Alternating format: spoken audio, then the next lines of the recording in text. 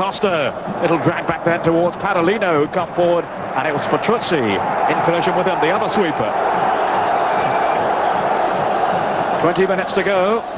Corner to Fiorentina, which Robbiati will take.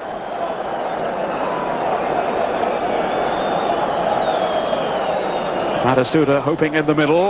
It was a free header and a goal for Batistuta.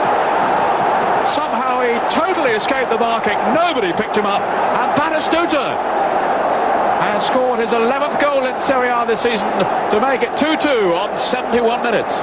Well, it's a good header, but gee whiz, I mean, how can you be from a corner, the centre forward, and you can be on the back post unmarked? That's crazy. That's just, see, the discipline's gone up the back, and they're not concentrating. And instead of sorting it out there when they gave the corner away, they haven't picked up the centre forward. He comes in free at the back. He's not going to miss those.